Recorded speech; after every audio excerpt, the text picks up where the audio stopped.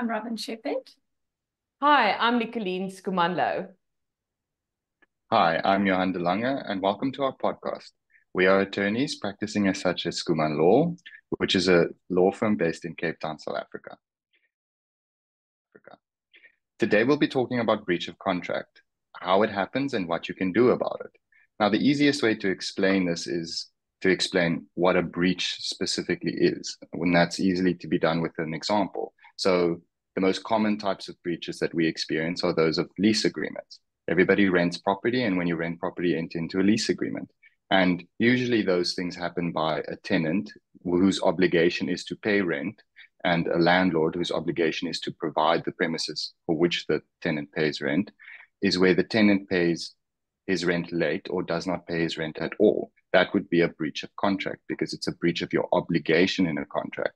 Now, usually what can happen in those circumstances is that your lease agreement will set out the terms that you require in order to, essentially what you need to do in order to remedy that breach. So your landlord would then issue you with a letter of demand or put you on terms and to say, you need to pay your rent on time. If you don't, I'm going to charge you late fees. And then he does charge you late fees because there's a clause. Or eventually it could even lead to them terminating the contract and then telling you must vacate the premises. And this happens quite often. And, that's just a common example of what exactly a breach would be in terms of a normal contract that everybody experiences in their life. But I'll hand over to you, Nicolene, if you have any other examples for what this could look like. Yeah, I think for me, I want to take a bit of a different approach and take a step back and say, what is a contract? And without going into the elements of contracts that we would be taught as attorneys at law school, but really just going back to the foundational component of a contract, and that is essentially a promise. I promise to do something, you promise to do something in return, so that there's an exchange of promises or legal obligations, as we formally refer to them. It also gives rise to certain duties or certain rights that you have. So those are all the formal things we reference in relation to what a contract is. And a breach is essentially where we break our promise. And we may feel that there was a legitimate reason for us to break our promise, but in simple terms, that's really where the wheels start falling off, is the minute we decide, I'm actually not going to do what I promised to do. And of course, it is a little bit more complex than that if we start looking at different relationships. I love this one story that I actually stumbled upon some months ago about taking it's actually for creatives or people in the more creative industry to illustrate how contracts are actually made and broken on a daily basis in the human experience. And they take a very popular TV series, the New Orange is Black. And they take that as an example of all these interactions, of course, in a jailhouse setup, and proving to the audience that a contract is actually a chat that you're having, and say, oh, I need this, oh, I can help you with that, and this is how our deal is going to work. So these are typical layman's terms of where contracts actually stem from. And of course, that video that I'm referring to is very much tongue-in-cheek. But the point is, sometimes these promises are made, whether they are lawful or maybe a bit more questionable. And the minute it's unlawful, as we know in this room, it becomes an unenforceable promise, right?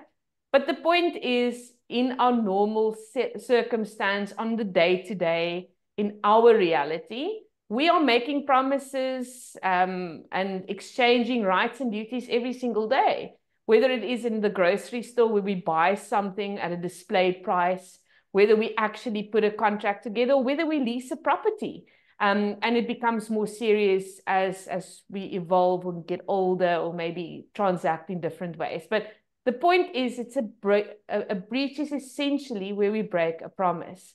So if we keep that in the back of our minds, I think then it becomes much less complex than it is often perceived to be.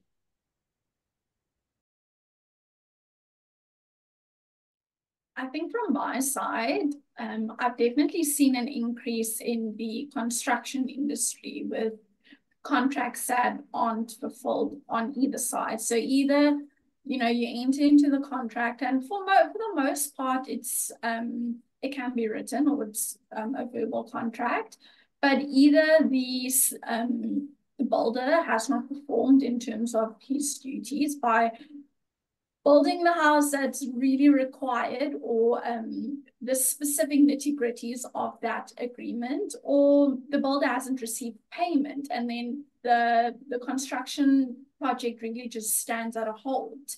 And this, what I've experienced, has firstly, it's on the increase, it's on the rise.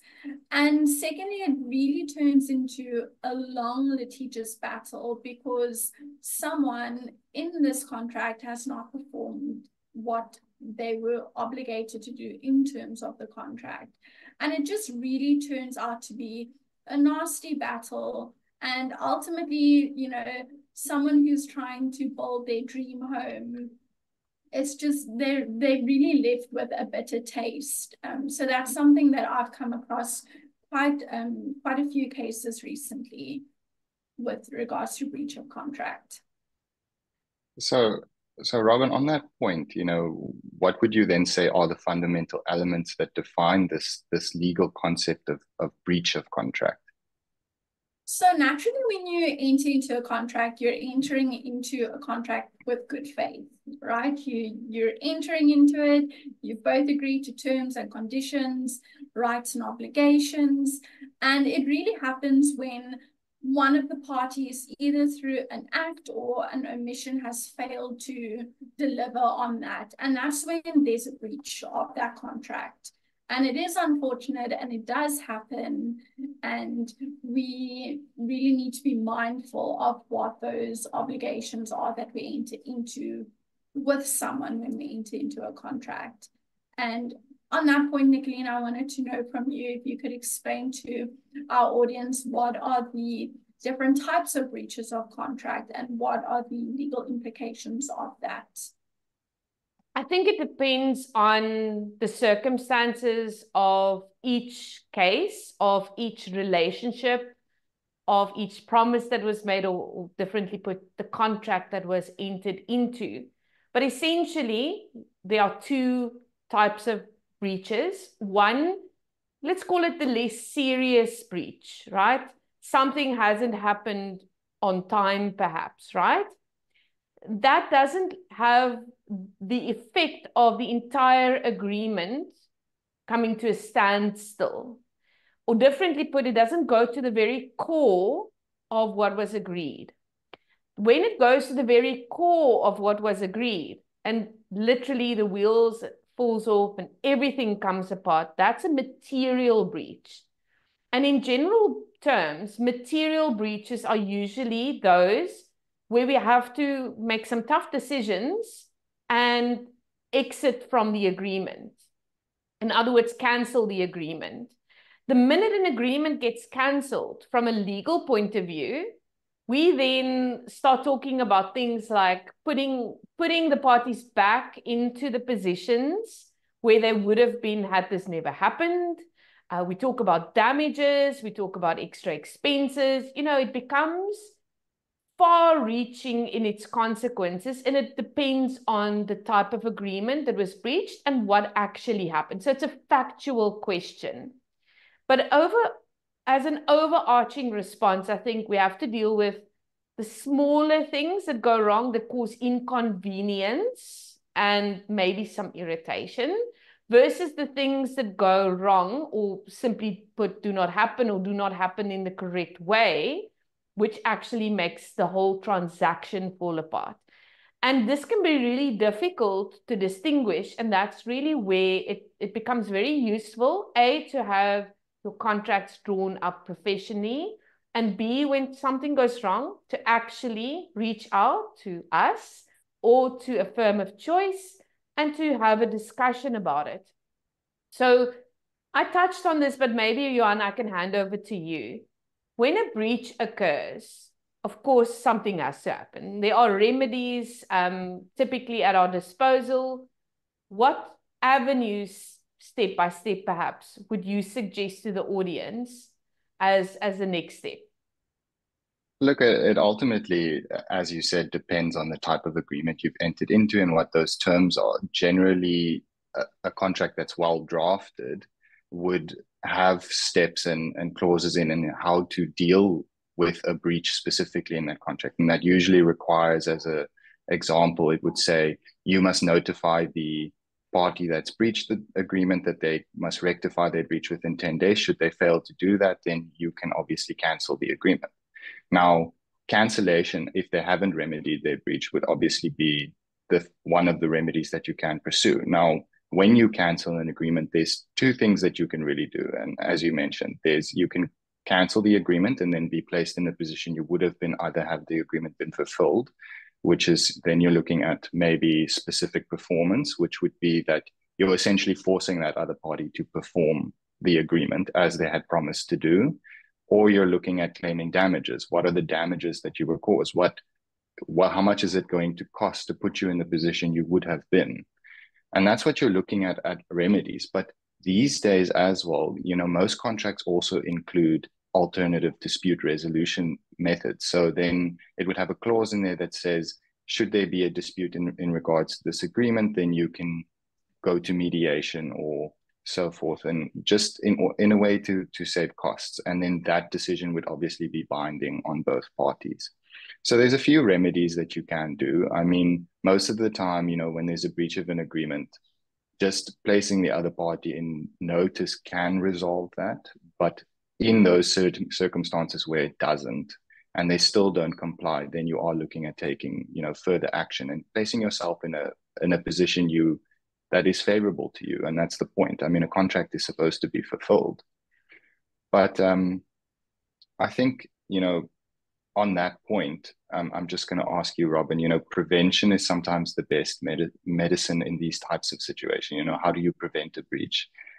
What proactive measures can individuals and businesses take to minimize their risk of there being a breach of contract? So I think it would definitely be to draft clear and concise contracts. And that would be to make sure you're putting the terms and conditions very clear, no ambiguity. And that would include, the payment clause or the dispute resolution clause that you mentioned earlier, deadlines. And it's really important to outline the rights and obligations of each specific party. But along with that, to be collaborative, the parties should work together to iron out any issues, and then to make sure that every now and then the contract gets reviewed to make sure it's keeping up with the different, legislation gets updated regularly depending on what kind of contract it is. To make sure that it is reviewed on a 6-month period, to just make sure that everything is in compliance legally as well, so that if a breach is to occur, either party has the correct legislation to really fall back on. So those are the ways I would say that prevention is definitely the best medicine in this instance. And Nicolene, I wanted to ask, in terms of the nature of the breach of contract, how does this really influence the course of action that one could take? Yeah, I think, and I agree with what you've said on the regular review. For some contracts, 6 months is maybe slightly too long. It really depends on the industry and the nature of the agreement. Or maybe others dictate an annual review. But the point is, review is necessary. We cannot continue to build relationships based on outdated terms or practices and expect anything else than, disputes arising. And disputes are expensive. Let's be very, very frank about it. Disputes are expensive. And I know the audience may think, yeah, from a legal fees point of view, yes, It's true. But over and above that, the time you spend thinking about it when you are not engaging with your legal team, and where it completely consumes you to the extent where you are almost unable to function normally, that has a cost to it, because it's an opportunity lost. It's time lost that we can never recoup. So really avoiding disputes as far as possible is really the way of the future, the way I see it. In a fast-paced world where things move quickly, we have to think and be more mindful about how we construct our relationships, who we are making or forging relationships with. You know, have we asked the correct questions to gauge whether this person can actually do what they've promised you, or have you just lapped it up, right? Have you asked them, so where's your company? How big are you? Can you refer me to other people that you've done this for before, so I can just do a bit of a reference check? And, you know, those questions we tend to think are confined for job interviews, but we don't ask the right questions, I think, when we are looking at forging a relationship from a contractual point of view. So asking some critical questions, I think, is a good way of prevention. Secondly, and to get to the point of the breaches, the least serious ones versus the more serious ones, I think really distinguishing that in your contract to say, if something doesn't quite go as planned and there's a plausible, reasonable reason for it, this is how we are going to navigate out of that situation. Maybe looking at that alternative dispute resolution, or going back to the drawing board and discussing it and doing an addendum, or whatever mechanism can really just deal with it when there's so many things to deal with at that point in time. That is really just a compass.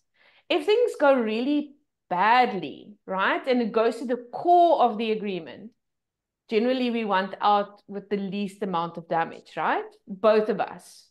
And then I think as professionals and as people engaging in agreements, we need to think about robust ways in which that will happen. And therefore, I think building a mechanism dealing with the less serious stuff, and a mechanism dealing with the more serious aspects, and really just thinking, is 15 days sufficient? Is this the kind of thing that we can fix with a notice? Or are we just doing things on autopilot without really thinking why we do them in the first place?